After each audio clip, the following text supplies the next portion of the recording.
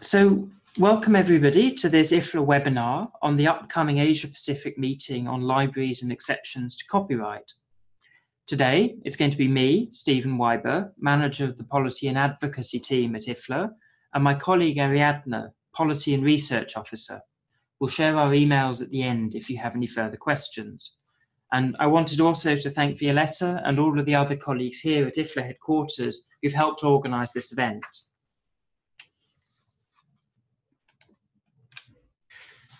So both this webinar and the meeting we'll be talking about are the first in a series. In addition to the Asia-Pacific seminar at the end of next month, the one we'll be talking about today, there will also be events in Africa and Latin America and the Caribbean. We will also be doing webinars ahead of these meetings. Now, while much of the content of these webinars will be similar, we'll be adapting each one to the region we'll be talking about. So, in addition to an explanation of what the regional seminars are about, why we think they're important, what our objectives are, and how you can get involved, we'll also be sharing some initial analysis of what we know about exceptions and limitations to copyright for libraries in the region. Now, I've used a lot of technical words there, and it's important to note that this is not a webinar designed for experts, at least not only for experts. While the language and laws around copyright may seem inaccessible, just for the few, its impacts are far-reaching. Copyright is an issue everywhere, from school or village libraries to the biggest university or national libraries. They matter for all of us. And as you'll hear, it's important that we make as many voices as possible heard in order to show how important it is that we make change happen. And that's why we are so happy to have you on the call with us today. The webinar slides and the recording will be made available afterwards on the IFLA webpage.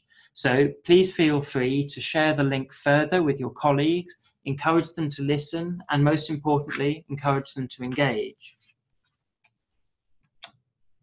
Now, we should do a little explanation of the tool that we're using, Zoom. Some of you may know it already, but I'm going to share a couple of instructions because this is a new one for you as well. Now, first of all, congratulations for connecting. That's the first stage. Now, if you're having problems with the audio, there is on the left the audio settings button. Now, hopefully those who can't hear can read right now. If you have a technical question, please use the chat option. You can see the arrow pointing to that in the middle, and our colleague Violetta will answer any questions you have. We're also keen that you can make use of the time to ask questions and make suggestions, and we'll leave time for this at the end. Now, if you have questions, please use the questions and answer button, Q&A, and you can send these questions at any moment, and we'll look to answer them all at the end of the webinar in the time we have. So, why WIPO? So, to give you some background about the regional seminars, we need to explain a little bit why IFLA gets involved in WIPO, the World Intellectual Property Organization. Now, WIPO is the United Nations agency responsible for intellectual property. This includes patents, trademarks, and copyright, for example. These are seen as important as a driver of growth. Many companies and countries today rely on ideas rather than physical products to earn money. In the case of copyright, this is the right held by a creator of a work, or whoever receives this right from a creator, to decide how the work is used. Of course, such rights are restricted in time. They only last for a certain number of years. But they can also be subject to other exceptions or limitations, and this is something we'll be talking about. As a UN agency, WIPO is open to all United Nations member states to join, and almost all are. I think we're at 191 right now. Once they're members, governments can then attend WIPO committees, and these committees exist in each of the big areas of intellectual property. Its copyright committee is called the Standing Committee on Copyright and Related Rights, SCCR, and we'll be talking quite a lot about this one. Now, WIPO is active in a number of areas. It provides a lot of capacity building and training at the national level. It manages databases and provides tools for intellectual property offices. It also registers patents and trademarks internationally. It does a lot of work to produce valuable research and guidelines for policymakers, creators, and users of intellectual property around the world, including libraries. But its most high-profile work is doubtless what it does to negotiate treaties. Such treaties are essential in order to support the recognition of the rights of creators from one country to another, and vice versa. In doing so, they make it easy to exchange and to work across borders. And they're a far more efficient way of doing things than bilateral agreements between one government and another. But it's important to note that such texts don't only need to be about rights. They can also be about exceptions to rights and how these work across borders. The Marrakesh Treaty, to facilitate access to published works for people who are blind, visually impaired, or otherwise print disabled, is an example of this. It allows people who have print disabilities, as well as the institutions and organizations that help them, to take copies of works into accessible formats, so for example Braille or large print or DAISY, and to share these across borders. This allows us to deal with the problem that in many countries there simply is no access to such works. Without this exception, the market would fail, as it has failed for many years. Now, while these treaties may be more efficient than bilateral agreements, there are still complications. Once a treaty is agreed, it is still necessary for countries to join. We talk about ratification or accession. These countries also often need to change their laws domestically before people can use them properly, use the new possibilities properly. Nonetheless, and despite these complications, as we've seen with Marrakesh, the existence of a treaty can have a major impact on national laws. Now, working through WIPO therefore represents a very important opportunity for libraries, both in our work to update national copyright laws and to make it easier for libraries to work across borders. Both of these are necessary in the modern age. Copyright laws in many countries have become obsolete as the way we access, share, and create works has changed thanks to digital technology. Such changes are needed just for libraries to keep up and to continue delivering on their public interest mission. At the same time, the world is becoming more global. Libraries are working together more in order to support research, to reunite heritage, and to realize the potential of their collections in other ways. When copyright regimes are too different from one country to the next, or when they explicitly prevent cooperation across borders, such laws stand in the way of progress, as well as in the way of the expectations of library users. WIPO can help to resolve this problem. Now, it's important to note that clearly this solution can only be partial. Copyright reforms are not a replacement for proper financial support for our institutions. The same goes for museums, archives, schools, and research centres. But, as we have seen with Marrakesh, a treaty or similar international legal instrument can make an important difference, both as a driver of domestic legal change and an enabler of international cooperation. And indeed, this is what IFLA and partners such as IFLA, the International Council on Archives, and the International Council on Museums, as well as Education International, are calling for. Action around exceptions and limitations has been on the agenda at WIPO since around 2007, and IFLA has been engaged since the beginning. Based on studies by Professor Kenneth Cruz and the inputs of IFLA, its partners and member states, the committee has explored these provisions in copyright law that allow cultural heritage institutions to perform their missions. These are exceptions, of course, that allow for preservation, for reproduction, for research or private uses, for interlibrary loan, and of course for public lending. While there's been progress, some members, mainly the European Union, have blocked discussions from going further. They argue that they do not want an international legal instrument, despite committing to such a thing in 2012. This is why our advocacy work is so important. Decision makers need to understand the importance of exceptions and limitations to copyright for libraries. Now, as underlined, IFLA's position since 2011 has been to promote an international treaty as a solution, one that sets a basic foundation for all countries, that creates a framework for national copyright laws that is flexible and consistent with existing international law, one that does not necessarily seek to impose a harmonization or a one-size-fits-all approach, but that does work across borders. This is what we've seen with Marrakesh. And, as mentioned earlier, Marrakesh has boosted change at the national level and given legal provisions that have a cross-border effect. In terms of what IFLA and its partners are calling for explicitly, we would like, you can see the list on the screen, library lending, library document supply, preservation of library and archive materials, use of works and other materials under related rights for the benefit of persons with disabilities, those who aren't yet covered by the Marrakesh Treaty, use of works for education, research and private study, use of work for personal and private purposes, and access to orphan works. These are all activities that, without exceptions, can't take place without payment or without the permission of rights holders, something that, for most, is either too expensive or simply is impractical. But nonetheless, these are things that allow our institutions to do what they are mandated to do. We also argue that libraries should be allowed to carry out parallel importation. This refers to when libraries can buy books from abroad, even when they are already on sale or someone has the right to sell them locally.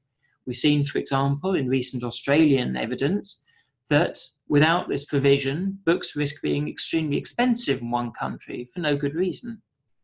We also ask for the possibility to make cross-border uses of works and other materials reproduced under a limitation or exception. We also ask that contract terms which cancel out exceptions to copyright and related rights should not have effect. There should also be the right to remove or get around technological protection measures that prevent libraries, archives and museums from making use of exceptions. Finally, we're calling on for a limitation on liability for libraries and archives. This is necessary. In Afghanistan, for example, libraries and archives are responsible for checking what users are doing with books and other materials. This is impractical. It places a huge and almost impossible burden on colleagues there. It should be enough to inform, to let people know about the possibilities. Libraries cannot police every use that's made of works. It's worth noting as well that just as the libraries, archives and museums sector is working to promote a treaty, the education and research sector is also working on a similar document. So, as mentioned earlier, progress has not necessarily been easy. Representatives of some countries, and we mentioned the European Union, have blocked efforts by groups of developing countries in particular to move towards some sort of law, some sort of international document that would give members the impetus to pass laws domestically and the possibility for libraries, archives and museums to work internationally. Nonetheless, this time has been useful. We have seen a number of studies that have not only underlined how diverse national provisions are and how many countries lack modern exceptions and limitations to copyright for their libraries, archives and museums. Now, with this evidence, with these facts, it's time to move forwards. Seeing this, the WIPO Secretariat proposed an action plan, a list of activities that would help move the committee, move member states towards international consensus on a way forwards on this topic. One of the most important points in this are the regional meetings. And, as mentioned at the beginning, WIPO is organising 3 of these. Quoting from the action plans themselves, agreed by member states a year ago, their goal is to analyse the situation of libraries, archives and museums, as well as of educational and research institutions, and areas for action. with respect to the limitations and exceptions regime and the specificities of the region. The first of these will take place in Singapore and will cover the Asia-Pacific region on 29th, 30th of April. This will take place at the National Library Board. It's worth noting that WIPO's Asia-Pacific region covers much the same as IFLA's Asia-Pacific region, with the exception of Australia, New Zealand and Japan, who belong to the group of developed countries, and China, which is its own group. The second meeting will be for Africa and will be held in Nairobi, Kenya. The third and last one will be held in the Dominican Republic for Latin America and the Caribbean. The main participants at these meetings will be officials from copyright offices from all countries in the region. There will also be some WIPO officials and, of course, civil society organisations such as IFLA, the International Council on Archives, the International Council on Museums, IFLA, Education International, which is the Global Federation of Education Unions, and, of course, those organisations defending the interests of right holders. Now, these meetings are a unique chance to make the case for international action. Decision makers from all over the region, these representatives of copyright offices, will be there, will be discussing the topic. Rather than the theoretical debates between delegates that we tend to see in Geneva, these meetings will hear about what is happening on the ground. What are the challenges? What are the issues? What are the difficulties that libraries, archives, museums, as well as those involved in education and research are facing? We have an important chance to raise awareness around these challenges, why they find it difficult, when they find it difficult to preserve and to provide access to cultural heritage and information, to support research and education. We need to explain also why the national approach is not enough and collaboration at the international level is needed. We need to show how effective libraries, benefiting from proper laws, can bring benefits to society and deliver on the Sustainable Development Goals. After these 3 regional seminars have taken place, the conclusions gathered will be brought to an international conference on exceptions and limitations. This will take place in October in Geneva, right before the next meeting of WIPO's Copyright Committee.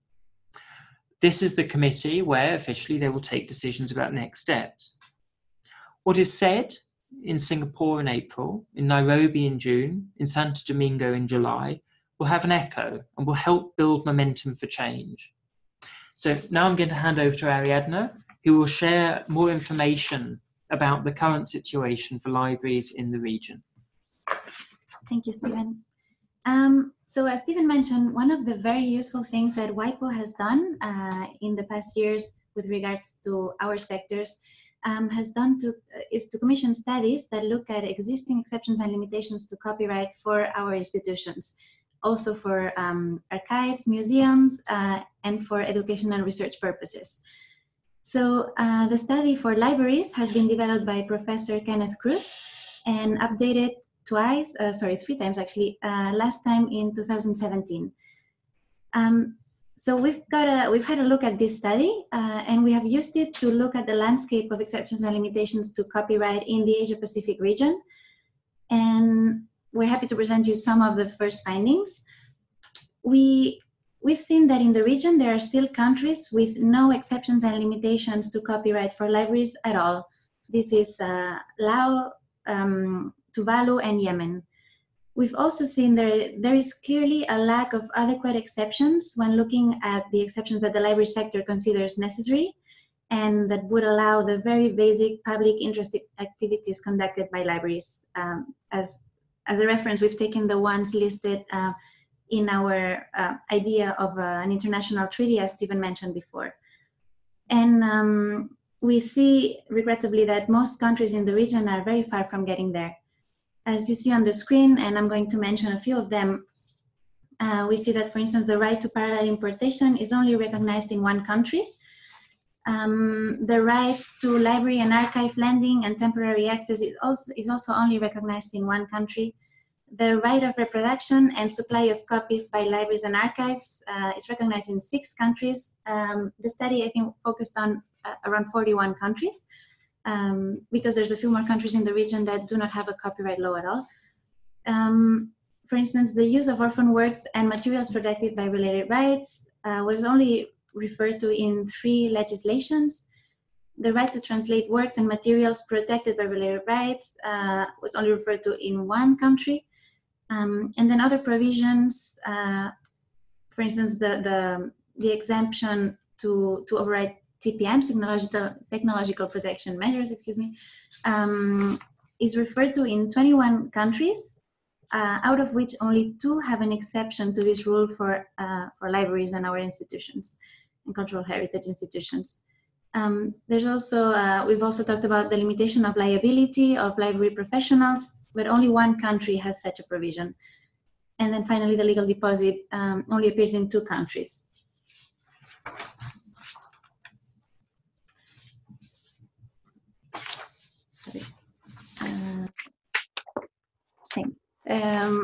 Another thing we've been looking at, an important one, is how much these legislations are adapted to the digital world. We've taken a few provisions as a reference to analyze this matter. One of them is the number of copies that can be made. We see that only 14 countries, 14 countries out of the 41 analyzed have provisions that limit the number of copies that can be made for preservation purposes. This is obviously a very outdated provision that doesn't fit the digital world and the possibilities that this brings. We've also seen often a reference to works in the permanent collection. This condition also doesn't take into consideration the fact that many works are currently accessed through licensing agreements, and that therefore they are not permanently located in the library collections, but are still an important part of library collections. We've also seen a lot of references to specific ways of making copies, such as reprographic, which obviously doesn't fit technological evolution, and we defend a provision that is technology neutral so that this doesn't happen. And finally, we've also seen the lack of reference to provisions that are actually very important in the digital world. For instance, transitory copies, which are a very important part of computer processes and that require an exception to copyright law, to the right of reproduction, namely. As Stephen mentioned before, the need to recognize that if a contract overrides a legal provision, it is not applicable. This is also not covered in most of the countries. We've only seen Kuwait having such a provision. And finally, also an important aspect that tells us a little bit about how laws are changing in the region. We've seen that in many countries, the copyright law has remained unchanged for over 20 years. So it is obviously not following up with technological evolution. And now back to Stephen. Thank you. Thank you, Ariadna. So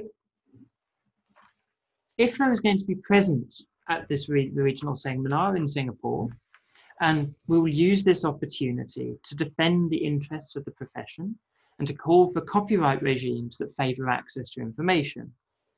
We'll be bringing examples of the work that libraries do in the region and how it's impacted by copyright, for the good or for the bad. We will also underline the benefits of cross-border collaboration and the need for an international treaty. We'll work closely together with archives, museums, education and research organisations in order to defend common needs and ensure that our voices are heard in the room. And on this slide, you can see the logos of some of the organisations with which we'll be working.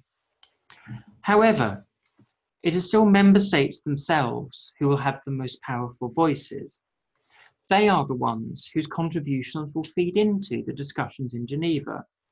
They are the ones who will take the final decisions about WIPO's future work. To ensure that they do this, it is vital that they are prepared before they travel. This is where you come in. In short, we need you to convince your government of the importance of the right copyright laws, both nationally and internationally, to convince them to come to the regional meeting in Singapore for Asia-Pacific and to speak up to highlight the need for action.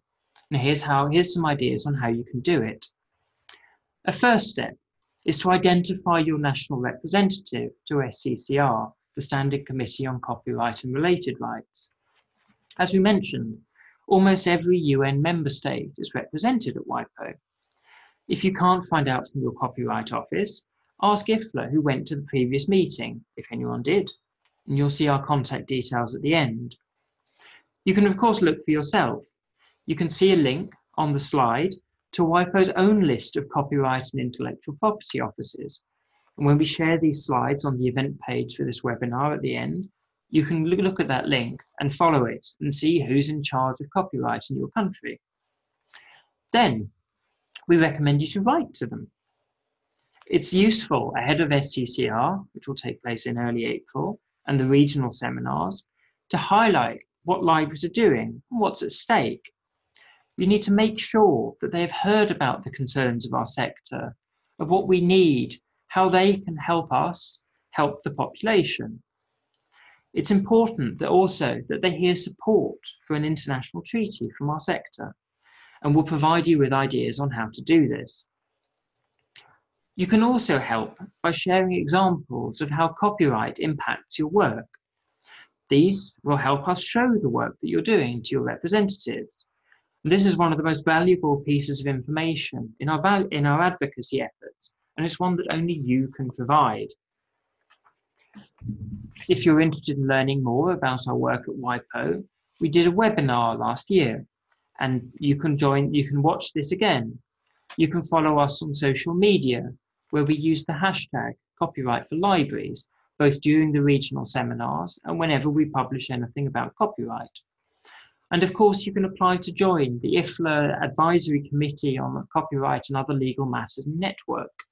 This is a worldwide group of experts on copyright and libraries. You can share news on copyright reforms in your country, as well as receiving updates on our work with SCCR, and find many allies ready to help you in your advocacy work. So we've come to the end of our talk. We'd be very happy to hear any questions. So please make use of the questions and answers option, and we'll be very happy to answer.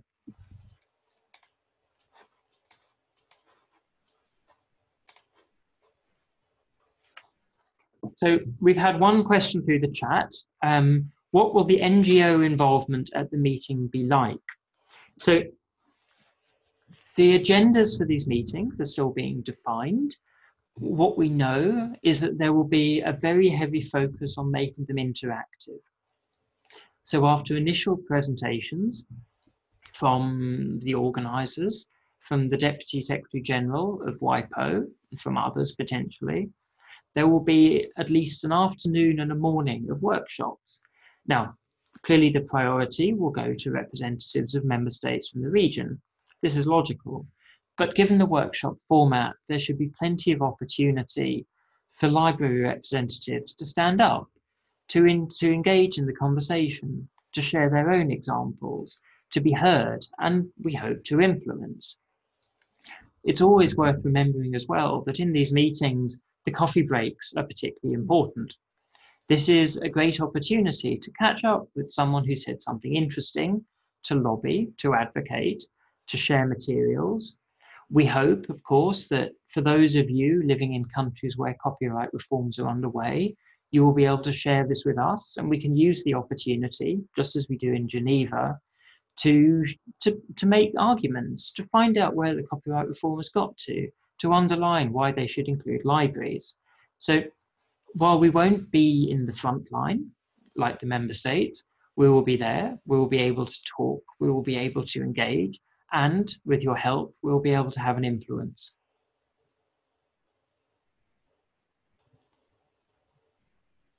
Are there any further questions?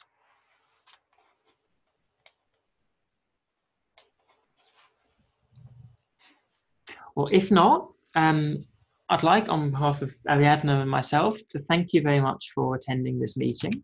For those of you who are listening to the recording afterwards, please use our contact details, and you can see them on the screen at the moment, in order to ask us for further information. As said, please share the link to this webinar so that others can listen. And of course, we will be in touch shortly with further information about the meeting in Singapore, with suggestions on how you can get in touch with your own copyright offices and how you can help us make a case for better copyright laws for libraries everywhere. Thank you. Thank you.